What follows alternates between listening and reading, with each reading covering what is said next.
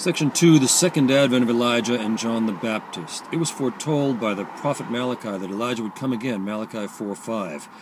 And it was Jesus' testimony that John the Baptist was none other than the second advent of Elijah, Matthew 11:14, 17-13. However, John the Baptist himself, as well as the Jewish people in general, did not know the fact that John was the second advent of Elijah, John 1:21.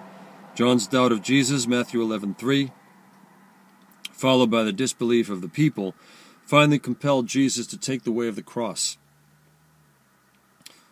1. The trend of Jewish thought concerning the second advent of Elijah. During the period of the United Kingdom, the ideal of the temple was invaded by Satan due to the corruption of King Solomon.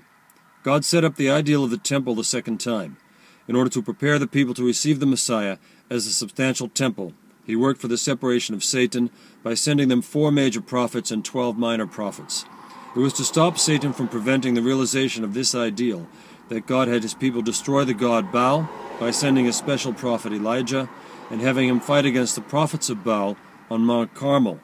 However, Elijah ascended into heaven without having fully accomplished his divine mission, 2 Kings 2:11, and Satan's power was again rampant. Therefore, in order that the ideal of the substantial temple, Jesus, might be realized, there should first be the providence of having another prophet succeed Elijah and accomplish the mission of separating Satan, which he had left undone on the earth. Because of this providential necessity, the prophet Malachi foretold the second advent of Elijah, Malachi 4:5. The fervent hope of the Jewish people who believed in these prophecies was, of course, the advent of the Messiah. But we must know that they nonetheless longed for the second coming of Elijah. This is because God clearly promised the people through the prophet Malachi that he would send the prophet Elijah prior to the advent of the Messiah in order to have him prepare the way of the Lord, Malachi 4:5. Meanwhile, the prophet Elijah had ascended into heaven nearly 900 years before the birth of Jesus, 2 Kings 2:11, and we are familiar with the occasion when he appeared to Jesus' disciple in spirit, Luke 9:31. The Jewish people believed that Elijah, being in heaven, would come from heaven in the same manner as he had ascended into heaven. Therefore the Jewish people of that time were waiting for Elijah to come again, looking up into heaven in the expectation that Elijah would come on the clouds. However, there had been as yet no rumor of Elijah's coming, as Malachi had prophesied, when Jesus appeared, claiming to be the Messiah. Thus, great confusion was caused in Jerusalem. So, the disciples were faced with an argument against Jesus being the Messiah, Matthew 17:10.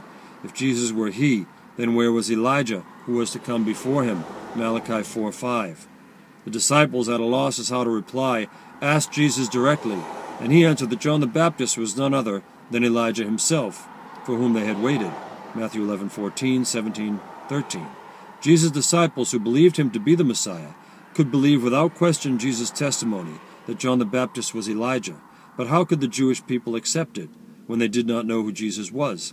Jesus himself, knowing that they would not easily believe his testimony, said, "If you are willing to accept it, he is Elijah who is to come." Matthew 11:14. The Jewish people could not believe Jesus' testimony that John the Baptist was Elijah because it came after John himself clearly denied the fact, John 1:21. 2. The way of the Jewish people. Jesus said that John the Baptist was none other than Elijah, for whom the Jewish people had waited so long, Matthew 11:14. Well, on the contrary, John the Baptist himself had already denied the fact. Then, whose words were they to believe and follow? It depended upon which of the two appeared to be more believable to the people at that time. Let us then examine how Jesus appeared to the Jewish people from their own standpoint. Jesus was a young man of little formal education. He had been born and raised in the poor and lowly home of a carpenter. This young man emerged unknown, calling himself the Lord of the Sabbath, and yet violated the Sabbath, which the Jews strictly observed, Matthew 12:1-8.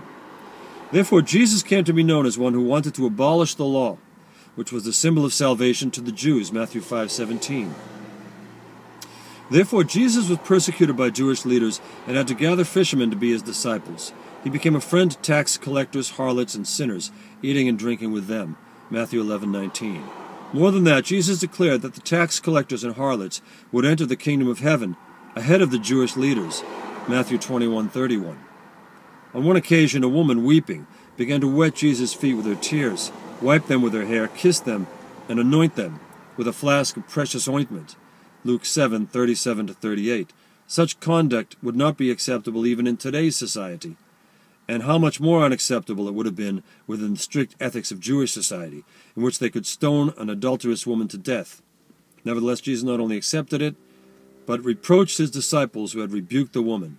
In fact, he also praised her. Luke 7:44-50, Matthew 26:7-13.